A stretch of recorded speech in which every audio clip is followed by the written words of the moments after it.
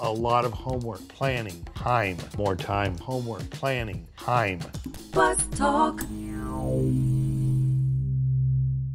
Hi, my name's Sean Leach. Hi, I'm Tim Shannon. And this is Bus Talk. Today's episode, we have a really good question.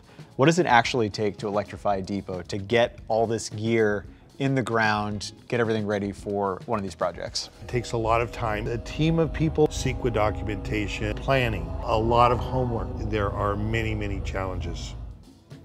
Yeah, I mean, we run into these challenges every day at Highland, and that's part of sort of the magic of our process and this turnkey solution. School districts, when they work with us, have a huge team of really passionate people that handle these projects, and they take this massively complicated thing of getting this infrastructure built and in the ground, make sure that the depots aren't impacted and that things can continue on through the electrification process.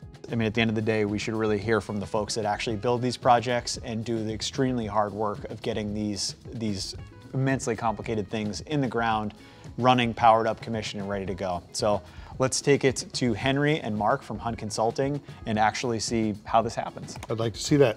Hey, Tim and Sean, Henry Hunt here, on site here with Mark Davis, my partner.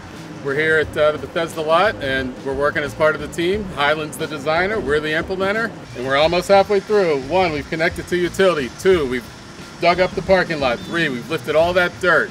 4, we've laid our new conduit.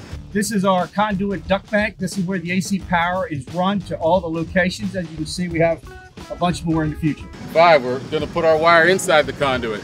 6, we're gonna backfill with concrete. 7, we're gonna lay our EV chargers exactly where they need to be. And the best part about it is that the buses can operate while we're here. We've been able to keep the operation of the bus lot open. Signing off, thank you much. Unbelievable how they just put it down step by step. I really, it's insane to hear Henry say all that, because he just took a months-long process and something that is just a colossal amount of work and distilled it down to like a few seconds. Tim, I think at this point we've sort of pretty well covered what it takes to electrify a depot. Thank you for joining us on Bus Talk. I'm Sean. I'm Tim. Thanks. Bus Talk.